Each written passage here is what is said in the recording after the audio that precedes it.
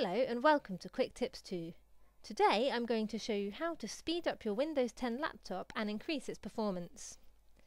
If you have an old laptop running Windows 10 and it has started to be slow, you can do the following steps to increase its performance. Click on the Start icon,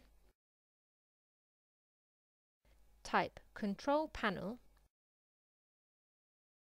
then click on it. In the search box on the top right side of the screen, type System Settings.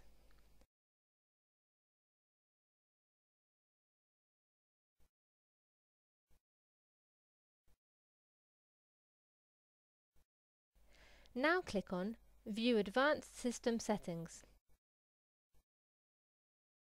and make sure you're on the Advanced tab. Now click on Settings next to the Performance section.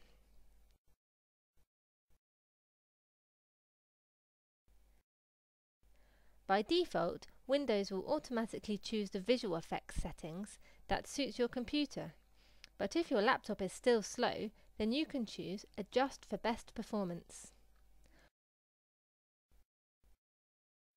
By doing this, Windows will reduce the animation used for visual effects to give you better performance. Now click on Apply and your laptop will be much quicker than before. A simple way to speed up your Windows 10 laptop. With Quick Tips 2, knowledge has no limits.